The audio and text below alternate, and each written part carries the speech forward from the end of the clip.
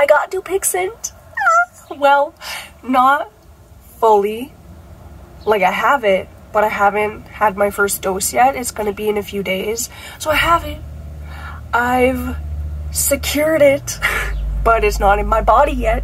But I'm excited for it to be. This video is for the homies who are interested in getting dupixent. There's not a lot of information out there. All of the information that I could find I got from Reddit. There's a nasal polyp community on Reddit, which is super helpful. But there's not a ton of information regarding the process of actually how to get dupixent, and I would love to make a video explaining what my process has been like in order to get to this point, because there was a lot of confusion, there was a lot of misinformation, misguidance, and I just want to make it clear for people who are interested in getting on this medicine, because it can be a long, tedious process and it's not always straightforward as to how to get here. So for a little bit of a background, I was diagnosed with chronic rhinosinusitis with nasal polyps almost 10 years ago now. So I saw my family doctor. They referred me to an ENT, ear, nose, throat doctor. And they discovered that I had polyps. I was immediately put in for a surgery in 2017. I had a surgery to remove the nasal polyps. My sense of smell came back for a few months. And then after that point, my sense of smell was completely gone again. So initially when the surgery was finished, I thought it was worth it, but then a few months after my surgery, my nasal polyps started coming back until it's been 7 years now since my surgery, and my nasal polyps now are finally at the point again where I'm needing another surgery. Although dupixent is a great alternative to surgery, because you can either get surgeries for the rest of your life or you can be on dupixent. And I know my surgery was a really traumatic experience and I would really not want to go through that again, and so I chose the dupixent route. And I first heard of dupixent when I was in the nasal polyp community on Reddit. They're a super sweet community, very helpful, and there's a lot of good information there. Everyone just hypes it up. They're like, this medication changed my life. I was able to smell within 6 days of taking it. So a few years ago, maybe three years ago or something, I asked my old ENT, because he was telling me that I needed another surgery. And I was like, look, I've heard of dupixent. What do you think of me getting on dupixent? And he was like, he was such an asshole. He was like, do you have insurance? And I was like, no. And then he was like, huh, good luck getting that then. I'll see you for your surgery. Like, he was such an asshole. He abused me emotionally, and he hurt me physically, and he didn't care. And so I got the fuck out of his office and I never saw him again. And I found myself a new ENT who is actually so sweet and so caring, who actually listens to me and respects me. And I asked my new ENT, like, I'm interested in getting dupixent, and he was like, okay, I'll help you get on it. And now I'm gonna have my first dose in a few days. I think I brought it up to him last summer, and he said it might take up to 6 months for me to get it. Waiting on my insurance coverage was definitely the longest time consuming part. It's now been 7 months since I brought it up with my ENT. It definitely goes faster if you already have a health insurance that covers dupixent, but for me, I've never had any health insurance before, so I was applying right from the beginning. The thing with surgeries is that it's getting rid of the nasal polyps, yes, but it's not getting to the root of the issue, which is inflammation within the body. The immune system doesn't like something that it's coming into contact with, and there's so much inflammation in the body that it's creating growths in the airways and in the nasal passageways. So what dupixent does is it targets closer to the root of the problem. So it, from my knowledge, don't quote me on this, I think it binds to some certain proteins that inhibits them, and it stops the type 2 inflammation within the body, therefore decreases the inflammation in the body. Whereas surgery, it's like, it doesn't really get to the root of the issue. So you can get surgeries multiple times, but unless the root issue is addressed, that the polyps and the symptoms are just going to keep on coming back, which is what happened to me. You can try to get to the root of your issue by doing trial tests to figure out like what you're coming into contact with that your body doesn't like, but this can take such a long time. I tried to do this. I tried to heal in the most natural way that I could. I saw a naturopath for 2 years and I spent thousands of dollars, and I finally got to the point where she was like, there's nothing else I can do to help you. I'm sorry. Like, everything we've tried has not worked. And that's when I seriously started considering like either getting another surgery or getting dupixent, and it was a really tough time because I did really want to try to heal myself naturally through herbs and cutting things out of my diet, but I actually did an allergy test and I was allergic to almost every single thing that they tested me for. So at this point, I'm just like allergic to the entire world. My body hates everything, and I think that's why I have this disease, because my immune system is freaking out and it needs help to not freak out. Now getting into how to get on dupixent, now that I gave my little background story.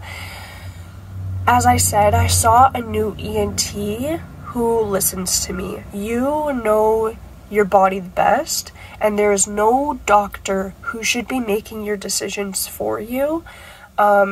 If your doctor is not respecting you and your choices, or they're not believing you, you need to go see a new doctor, and you need to find one who understands you and believes you and actually wants to help you.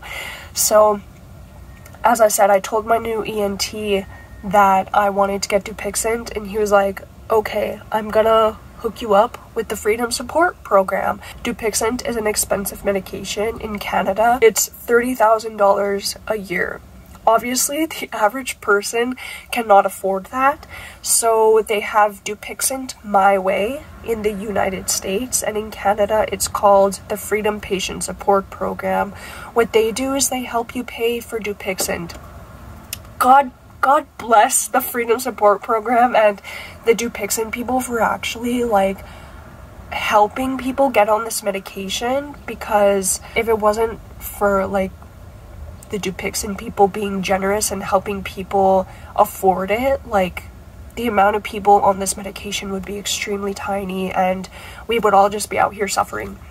So what the Freedom Support Program did is I got assigned a case manager, and what she did is she helps me along my Dupixent journey, and she helps answer all of my questions and guides me along the process. And this is where some confusion came in, because she did not really explain things to me as well as she could have, and that led to a lot of confusion on my end as to like what type of insurance I'm supposed to be getting. My case manager said I had to get an insurance that covers 50% or more of Dupixent.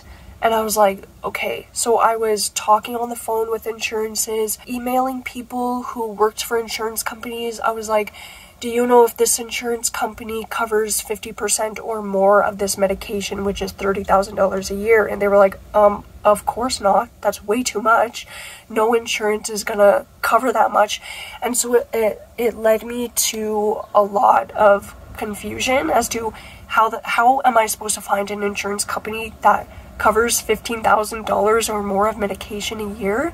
It was like impossible, and it was like really stressful. And then I asked my case manager, like, can you give me the names of the insurances that cover Dupixent? And she gave me Sun Life, Manulife, and there was another one, I think it's like green something. And I had heard someone on Reddit, they had good experience with Sun Life, so that's what I decided to go with. So I got the Sun Life Enhanced plan, which is $99 a month, and because I had never had any health insurance before, it took them 7 months to approve my application, which is just ridiculous. So that's not dupixent's fault, that is Sun Life's fault that I had to wait for so long, but they finally approved me for my health insurance. And then I called my case manager back and I told her when I had my insurance 7 months later. We called the insurance together and we did a 3-way call, and they just got to know more about my insurance plan. We confirmed that dupixent is covered on it, and this is when I heard it on the phone. I'm not too sure because they were using a lot of big words. I couldn't really understand what they were talking about, but the lady from Sun Life on the phone said that dupixent is covered 80% by Sun Life. Like, I don't know, this is like where all the confusion came from, because I was emailing Sun Life and I was like, do you cover dupixent 50% or more? And the people I was talking to, they always said no. But I think maybe they just don't have the understanding. I think somewhere in Sun Life's medication that they coverage, dupixent is listed, and so you just have to go off of that. And as soon as you get the insurance, you can get booked in for your loading dose. Also, I forgot to mention, there was a bunch of stuff I had to do in order to prove to dupixent that I needed it. For example, you need to essentially be able to prove to dupixent that you need the medication. So I know for nasal polyps you need to have at least 1 surgery, and then your nasal polyps have to like come back to prove that, like, hey, the surgery didn't work. So you have to have at least 1 surgery. I had to see a breathing doctor for my asthma, get my lungs tested, and then I had to get an allergy test, and then I had to get a CT scan, I think it's called, for my sinuses to show how bad my nasal polyps are. And I think that was it. With all of that information, they send it off to your ENT, they send it off to your Freedom Support Program, who sends it off to dupixent. It's like you have the support of people around you who help you through the process, which is really nice. As soon as you have the insurance, you can go into the clinic to learn how to do your injections. So they booked me in about a week and a half, and my first injection now is going to be in a few days. So I am nervous because I'm really not good with needles, but I just know that it's gonna be so worth it because I'm so sick of feeling this way. I'm so sick of being in pain. I'm so sick of my daily life being interrupted. Like, I haven't been able to smell a single thing for going on 7 years now. I've known my partner for 7 years, and as long as I've known him, I've never smelled him before. Like, how weird is that? And it really just affects your everyday life. It affects you not only physically but emotionally as well, and you really don't, like, you wouldn't probably be able to tell from looking at me that I have a chronic condition, but I guess you wouldn't really understand it unless you have nasal polyps yourself. It's obviously not the worst disease out there, but it's still valid because it is affecting your everyday way of life. I'm really looking forward to my first injection. I'm gonna let you know how it goes. I am nervous, but I'm more so just excited because I've just been wanting this medication for so long. And I could just cry tears of gratitude because this medication exists, and I know that it's gonna help me feel so much better, and I'm just looking forward to it. So it's an injectable medication that you inject every 2 weeks, and then depending on how your symptoms play out and how you begin to heal up. Your dosage may lower to once a month or maybe once every 2 months. But I've just heard great things of like people being able to smell after only their first dose. So I'll let you know how my first injection goes. Wish me luck. It's been a month since I last filmed that. And that's because I went for my first dose and it didn't go so well, so I had to reschedule it. So my first dose was actually a few days ago. So I will just explain how my experience went as someone who has trypanophobia, which I didn't even mention in the first half of this, because kind of like my dupixent experience made me realize that like I actually have trypanophobia. So trypanophobia is a fear of needles in the medical setting. Alright, so the days leading up to my dupixent training injection, I was looking up a lot of things on the internet, people's experiences, what the injections are like, the side effects, and it really freaked me out and was causing me so much anxiety. I was reading things where people, this one person, they said they injected it into their leg and it hurt so bad that they nearly passed out. And a lot of people were saying how painful the injection is. If the side effects of people sharing their bad experiences is going to prevent you from getting your dupixent injection, then just try to stay away from looking up as much stuff as possible. My first training appointment didn't go so well. Like I said, I was very anxious. Like the second I stepped in the room, I started crying. Already that's a sign that it's not going to go well. I should have just left, but I was there for an hour. And I think the thing that got me is I thought for some reason that I was going to be getting the pen, but I got there and it was the syringe, and the nurse was showing me the needle. She was like, this is how big it is. And as someone with trypanophobia, I don't want to know those details. I don't want to see the needle. I don't want to look at the needle. I don't want to have anything to do with the needle. And so her just showing it to me and showing me how it works, and it was freaking me out. And I was expecting to get the pen where the needle is hidden inside. With the syringe, that shit is out there in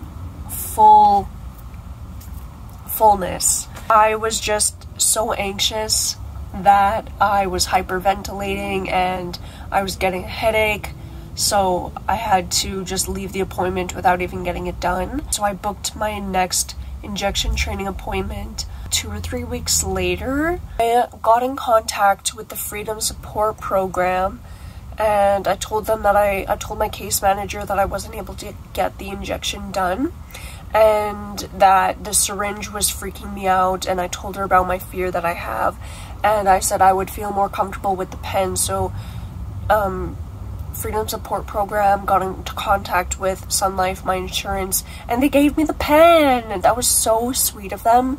My second injection training appointment, my partner went with me for both because I obviously don't feel comfortable enough to inject myself, so they taught my partner how to do it.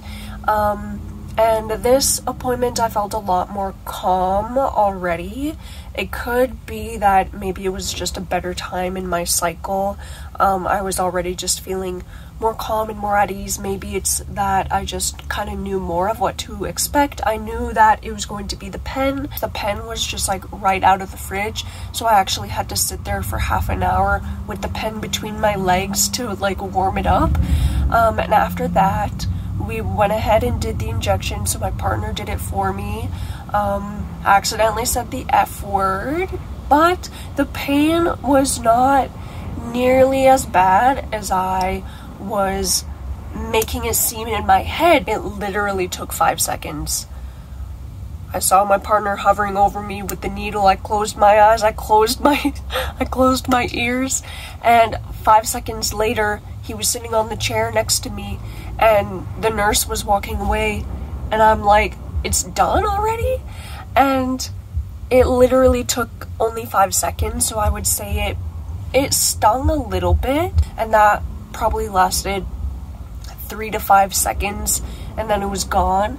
And then I just kind of had to get over the fact that there's liquid inside of my leg that my body has to do its thing with. It was just so much easier than I expected it to be, and my partner asked me like what I would give the pain out of a 10, and I gave it a 4. It was not painful at all, and now that I know what it's like, I'm like, I'm gonna be able to do it every 2 weeks. Especially with my partner there supporting me and doing it for me, I think I will be fine.